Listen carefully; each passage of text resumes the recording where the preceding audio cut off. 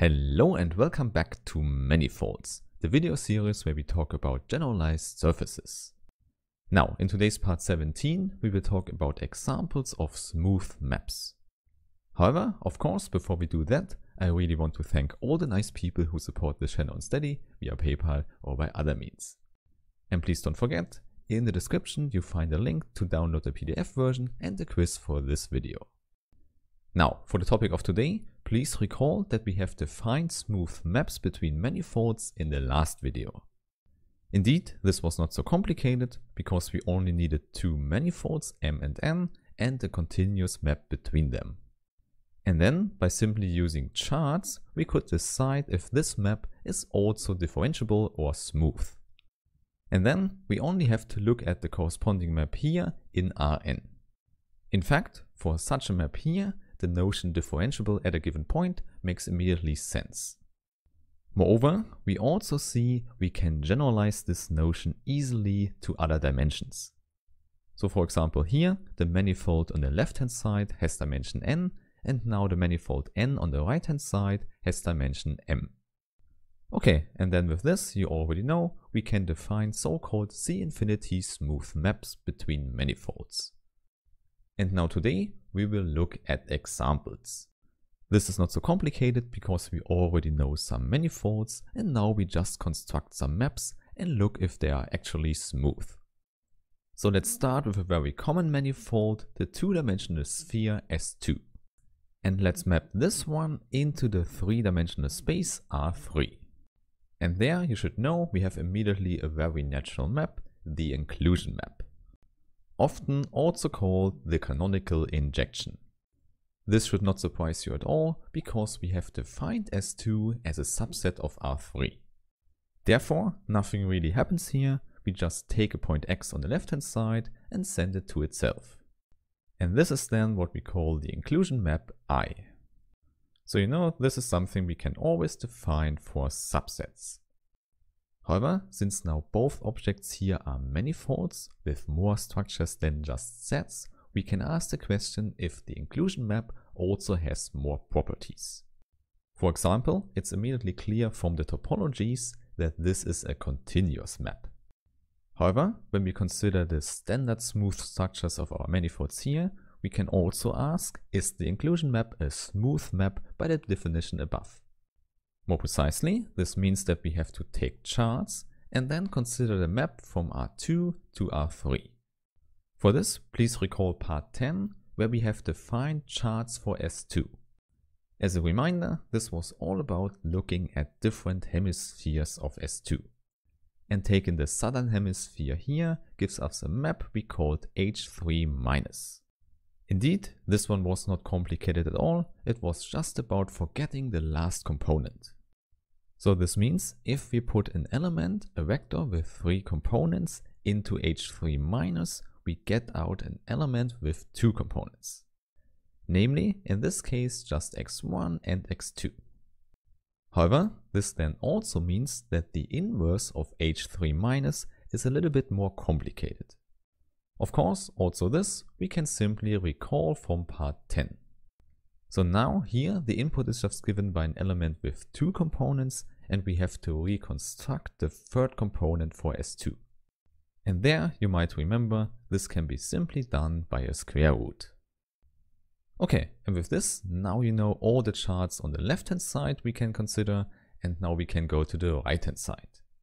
However, there it's much easier because we can just consider the identity map. So we don't actually need to write this down, but for the sake of completeness, let's include a map K, which is the identity map. Because now everything here looks like above what we need for the definition of a smooth map. So as said before, now we can consider the corresponding map here coming from I. So the question we want to answer here is this new map given by K after I after H inverse a smooth map? So maybe first we should check, is it a differentiable map? And in fact, this is not hard to answer at all because the map is not complicated. More concretely, you should see essentially we have already written down the map here. As an input, we start with 2 components and as an output we end with 3 components. Indeed, after applying H inverse, the maps I and K will not do anything. So indeed, the value of this map at the given point x1 prime, x2 prime is given by this vector there. And it's not hard to see that this is actually a differentiable map. Moreover, you can show it's a C infinity function. Therefore, our inclusion map I here between manifolds is a smooth map. Of course, what we have skipped is that we can also consider all the other hemispheres here, but it works the same. Therefore, we get our result that this is our first abstract smooth map. Okay, then I would say we are ready for the second one. There, let's again take two manifolds we already know, so the first one should be S2 again. And the second one should be our projective space P2. Here, please recall, P2 is defined as a quotient space of S2. So it consists of equivalence classes of S2. And this means here we have a well-defined canonical projection we called Q. And it is simply defined by sending an element from S2 to its equivalence class. So it's well defined and by definition of the topologies a continuous map. However, here again we can ask, is this also a smooth map when we see S2 and P2 as smooth manifolds? To answer this question we have to do the same as before, so we have to consider charts. Okay, let's draw the picture, which means we have to visualize P2 in some way. For this, please recall the equivalence relation is given as x is equivalent to y if x is equal to y or equal to the opposite, to minus y. This means for P2 we just identify 2 points on the same line through the origin. So you see, it's not easy at all to visualize this manifold here. However, the important part for us here is that we have also charts here. Now, on the left hand side I want to take the same as before, so H3 minus. And on the right hand side we can take a chart as we have defined it in part 11. And maybe we simply call it K here. So maybe here we quickly recall how one of the maps can be defined. So the input of K is an equivalence class where the vector inside has 3 components. And the output is a vector with 2 components and given in some sense as slopes. For example, we can have x1 divided by x3 and x2 divided by x3. So this is one possibility for such a map that actually corresponds to the southern hemisphere as well here. And please note, with the equivalence relation here, it also corresponds to the northern hemisphere. However, the important thing is, it's defined on the region on the manifold where the x3 component here is non-zero. Therefore, division with x3 here is not a problem at all. Okay, now by knowing this, we can look at the new map here from R2 to R2. So it's K after Q after A3 minus inverse. And the question as always is this a differentiable map? And to answer this, let's go step by step through the picture. The first step we already know, H inverse sends this point to the sphere such that we have a vector with 3 components including this square root.